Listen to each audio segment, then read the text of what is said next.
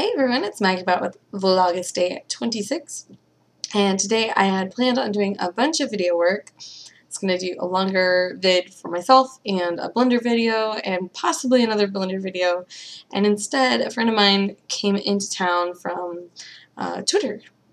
So she's kind of a new friend to me, but it was very fun, and got to sit down and with her and her boyfriend and hang out and play some games and have some drinks and some more games, and it was an entire day where I thought it might just be like a lunch, but we were all just getting on so well that it turned into an entire day. So you get a small vlog and I get a nap, hopefully.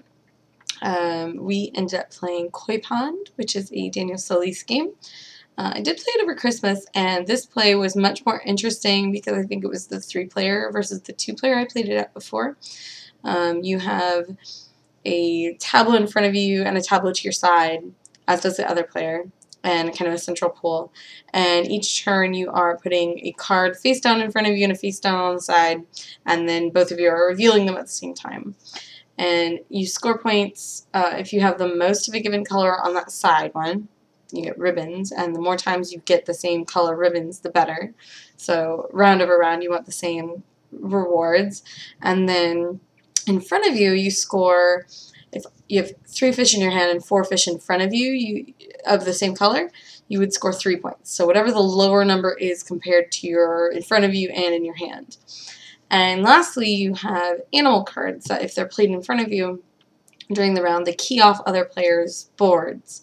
And I thought the animal cards were really interesting because one of them keys off what they have on their side, one of them keys off of what they have in front of them, and one of them keys off of what they have in their hand at the end of the round, so whatever they're scoring with. So really cool interactions with that, and you're very much like trying to get in their heads and not play them too early so they don't limit themselves, and it was a really fun game of that. Then later on we played Linko, which is just one of those go-to little card games that I'll show anyone because it's just fun and smart. It's a small set collecting game, and you can teach it in just a couple minutes, and people really start seeing the strategy after a couple turns, and it's very good. And last we played Broom Service. So Broom Service was the Kinderspiel winner this year, and if you recall, I went into it a little snarkily going, there's no way I'm going to like this more than Orleans, but after playing it, I see its family appeal more than something like Orleans does. Like, more people are going to like Broom Service than like Orleans. It's just, it is the way it is, and the game is smart and snappy and really fun. It has that prediction element that I really like in a game that if I can try and figure out what you're going to do, I'm going to benefit. Unfortunately, this evening, I did not have that skill with me. I might have left it at home.